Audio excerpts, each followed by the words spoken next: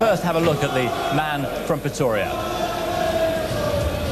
Pierre Coetzer comes to Britain with a strong reputation and a pretty useful record too. 24 KOs in 36 fights, and he's avenged both those defeats. And he knows Lakusta will be difficult to put away.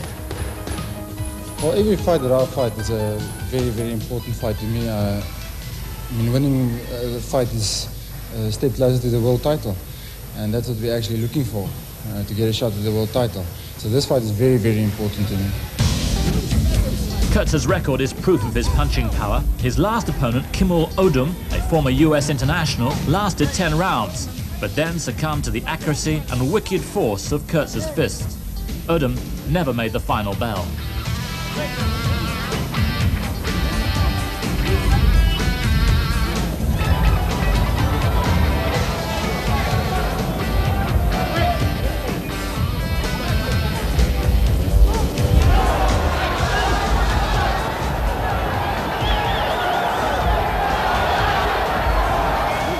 Lakusta. He's a very experienced fighter, and I think at this stage of my career it's a good guy to fight now in Lakusta, because he knows all the things in the ring, and I think this is a very, very good fight to me. But I always like England, and I think it's going to be great to fight here. There's Pierre Coetzer just moments before he gets into the ring against Ken Lakusta, and pretty apprehensive he looks, pretty concentrated, terrific record, and he's got fearsome punching power. Tremendous punching power there he showed in that last fight. He's only 29 years of age, 36 fights, 24 KOs, a very powerful, dangerous man as he showed in that punching. Okay, let's have a look now at his opponent, Ken Lakusta from Canada. Lakusta's been a pro for 12 years, and his list of opponents reads like a who's who of world heavyweights. Trevor Berbick, Frank Bruno, Michael Dokes and George Foreman. So how does he look forward to taking on Coetzer? I just know that he's a rated fighter, and he's fought a couple of people that I've worked with, and I've heard some talk about him in the US and in Canada, that he's a pretty good fighter, and I've really come prepared to take on the task. Pierre Coetzer has no easy fight Saturday, and I certainly don't have one either, so I think if I get out and do my things that I do well, possibly things might go my way.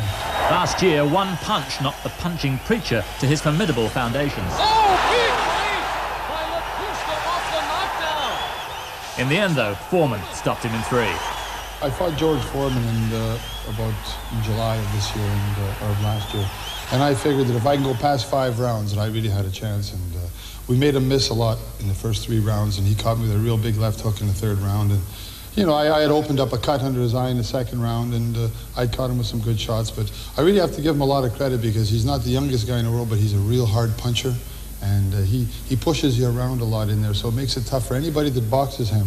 I feel that me and Pierre Coetzer being around the same size really is going to be a lot to my advantage. I feel that I can just maybe turn this thing around in round 7 and up, and I'm looking for a real tough fight, and I didn't come here for any other reason. I come here to do real well, and the people back home in Canada are expecting me to do real well, and I've been backed by everybody back there, and I really want to do well. Ken Lakusta, who talks a good fight, has he got a chance to? Well, yeah, in the early rounds, any heavyweight's got a chance if he throws a big enough punch. So he's got to do it in the early rounds. He has 15 losses in 36 fights. I can't see him winning unless he's going to knock the guy out with a lucky punch in the first 2 rounds. Okay, let's see how he fares. Let's go ringside now and join our commentators. For Holland, Fred Royers. Hello, Fred. For Germany, Hans-Joachim Rauschenbach. And for everyone else, Ian Dark, and of course, Henry Cooper. Good atmosphere here at ringside, and a sellout crowd in the Thornaby on Tees Pavilion, and a chance to see the world-rated Pierre Coetzer in England. He arrived here saying he'd never seen snow before, but he's not only got to win this, he's got to win this looking good, because world-class opponents, quite frankly, knock out Ken Lakusta. Will Coetzer do it? We'll see in a moment. Gentlemen, please. Ladies and gentlemen, John Spenceley and Cedric Kushner proudly present a 10-round international heavyweight contest, a duration of 3 minutes in each round. And introducing to you, on my left, boxing from the blue corner, is the former Canadian heavyweight champion, will you welcome here on Teesside, Ken Lakusta.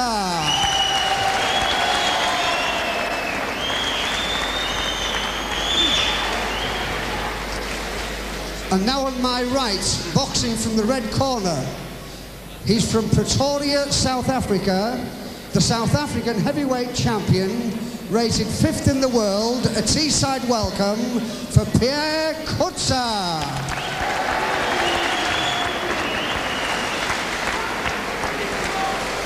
Gentlemen, please. At the weigh-in at 1 o'clock today, Lakusta scaled 15 stone 2 pounds. Coetzer scaled 15 stone 6 pounds.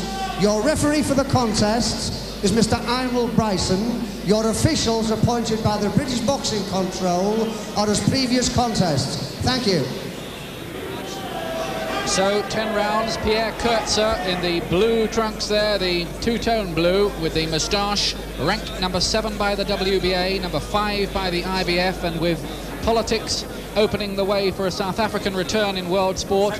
Maybe he will be able to entice the world champion, whoever it may be, after the big fights coming up, to South Africa to fight him. But he's got to look good here against Ken Lakusta, whose record is, well, indifferent, quite honestly. Coetzer, big man, 6 feet 4 inches, and Lakusta is heavily outreached. So a bit of pressure on Pierre Coetzer here to do the business in an impressive fashion. Lakusta, who's been in with a lot of world-class opponents, but he's lost to them all, and on most occasions he's been stopped or knocked out, Henry. Yeah, well, Coetzer, he looks the part, doesn't he? I mean, he's perfect build, you know, 6'3½", 6'4", he's 15 stone plus. Perfect build, so I mean, let's hope he's got it in him. He's rated 5th. He's got it all there. We've got to see him do it now. Yeah. Lakusta was telling me in the week he's very up for this fight.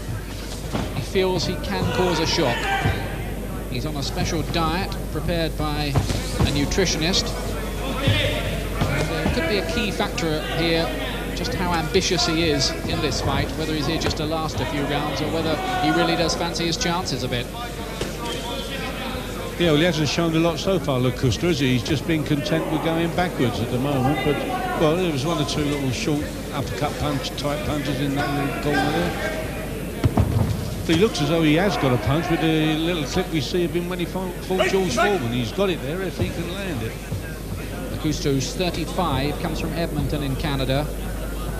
And in his last fight, he lost his Canadian heavyweight title to Conroy Nelson, stopped in the 7th round. Back in December. And actually retired for a while at one stage a year or 2 back. British fight fans may remember him in his last visit here, knocked out in 2 rounds by Frank Bruno. And he looks seemingly defensive and cautious in this opening round.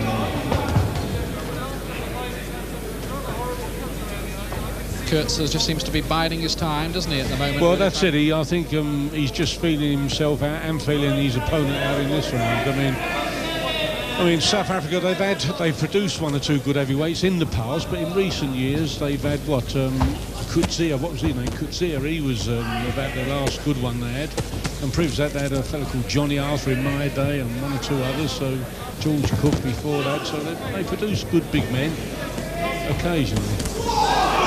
He's fighting a back roll there. Lakusta coming in with a couple of sharp punches of his own. And there's a little nick under the right eye of Coetzer. Yeah. Blood coming from that. That shouldn't be too much of a factor, the blood not running into the eye. That's when it's a real problem for boxers, when it starts to obscure the vision. But that's a nasty gash under that eye. Yeah. It looks a bit nasty. So Coetzer, that might just have shaken his confidence a little bit, that blood. Well, he's got a good man in his corner now, Willie Tao, and Vic Tao, his brother, Alan Tao, I think that is, and he's been in the boxing game for 30, 40 years, knows all about the cuts business, so you'll see him go to work there.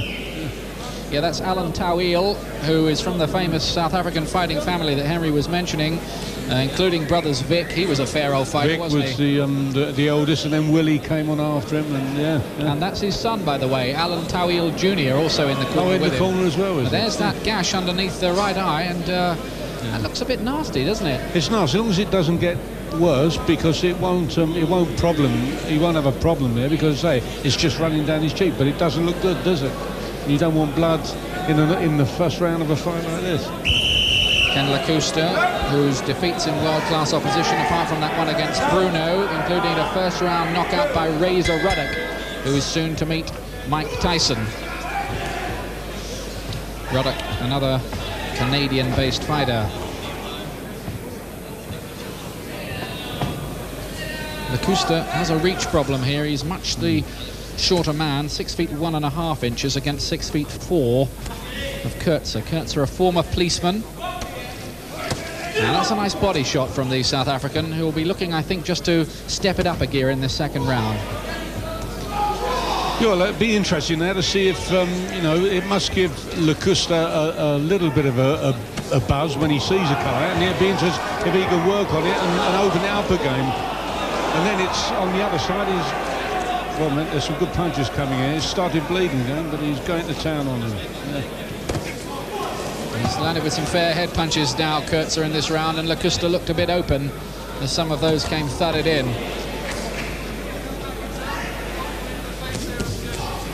And a nice jab there. He's trying to open him up with the jab for maybe a big right to follow.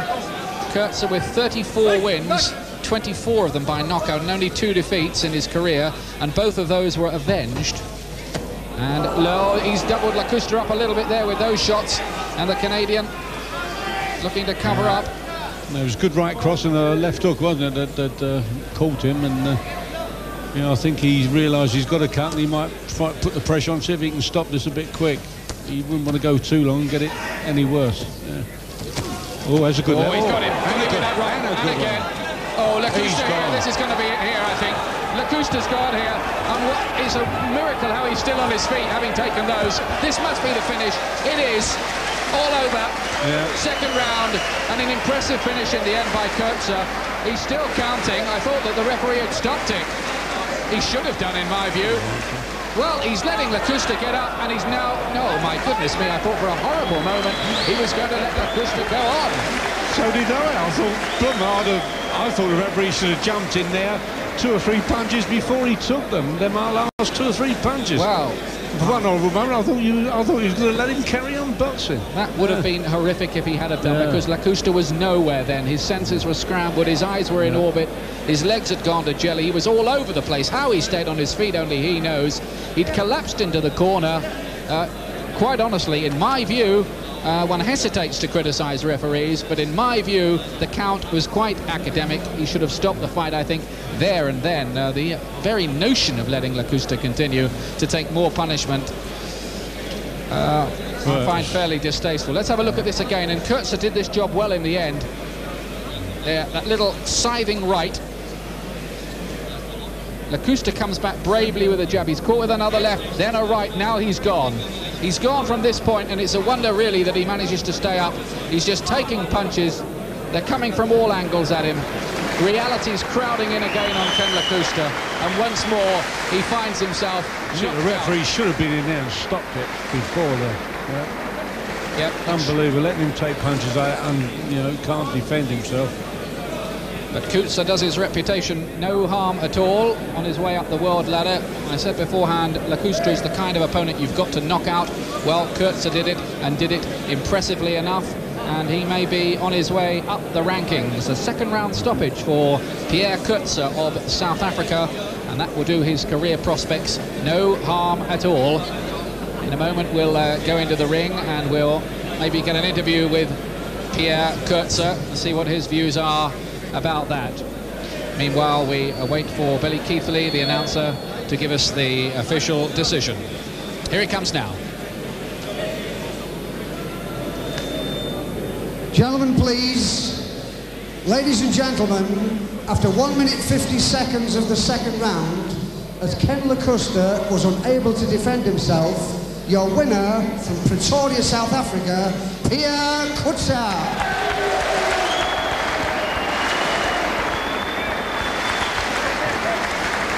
Ladies and gentlemen, your appreciation, you tried very, very hard, he's come an awful long way. Ken Lakusta, ladies and gentlemen, your appreciation, a very, very brave man. So victory for Pierre Coetzer. So I think we can go into the ring now and join Pierre Coetzer. He's talking with Paul Dempsey. Pierre, many congratulations. Your first time in Britain. Now, we saw a nasty little cut open over your left eye, or under your left eye. Was that a cause of concern for you? Yeah, but he caught him with a very good left hook in the first round. And that's what cut my eye there. Were you worried at all? No, not at all. No, it wasn't really. I felt the blood coming down, but I know it was underneath my eye. No, there was no worries. I have to tell you, you are an unknown quantity with due respect in Britain, but at 29 years of age, people have been saying in the build-up to this fight that this is a man who could get into the world class. At 29, are your best years still to come? Yes, oh yes, definitely. I think so. I think the next 2-3 years will be my best years. Holyfield's almost 30.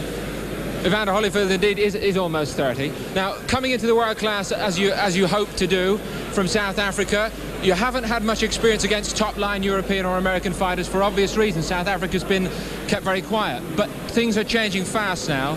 So you hope clearly to get more experience against the top men from Europe and the USA. Well, I've fought very, very good and very experienced fighters from the United States already in my career. So I don't think that is really the issue. And I think from here, my manager, trainer, Alan Tabu, he will guide me now to the right fights towards the world title fight. Have you spent your years through the 20s travelling the world in the way that, say, another good South African fighter, Brian Mitchell, has done? Oh yes, my last couple of years, my last 2-3 years, I've been all over the world and I got a lot of experience against overseas fighters. A former cop back in South Africa. Is this full-time life for you now as a boxer? Yeah, well, the years that I was in the police was just, I was a PT instructor. I was actually carried as a PTI, and I went to the police college just to train the guys there. Wasn't really a policeman. Okay, so no chance of a citizen's arrest. Thanks very much, Pierre. I hope you do come back to these shores again soon. Enjoy the rest of your stay in Britain. Thanks very much. Thank you very much. There we go. Well, I don't know about you. I thought that was mightily impressive. And for me, he's the best white man in the world, although that's not saying an awful lot at the moment. How impressed were you, John? Yeah, really impressed. It's tremendous. His power of punches, the way he picked it, and particularly coming up from a bad cut. He knew he couldn't, hang around there. It could have got worse. He went out and done the job. He was hanging around a bit in the first round, and the cut spared him on.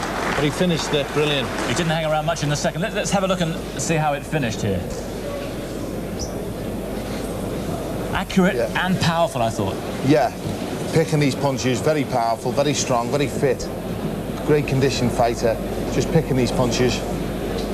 He's looking for the knockout every punch. Now, the commentators, both Henry and Ian, thought that the referee might have come in a bit quicker. What do you think?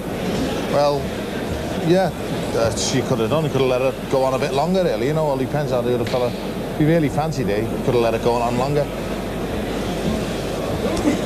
But it's difficult to come in, isn't it? If you got a big fella like that throwing punches, I wouldn't get in there. They're pretty clinical punches going in there. That's the moment it was finished. But I was impressed not just by the power of them, but the accuracy as well. Yeah, that's a different class fighter. I mean, Ken's had 15 losses in his career, He's been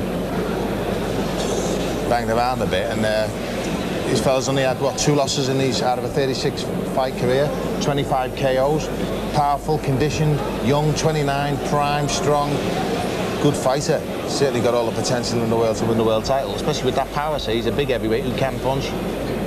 Do you think he can? I mean, obviously, it's a good time now for heavyweights. It seems that there's 1 or 2, obviously right at the top of the tree. Holyfield there, Tyson.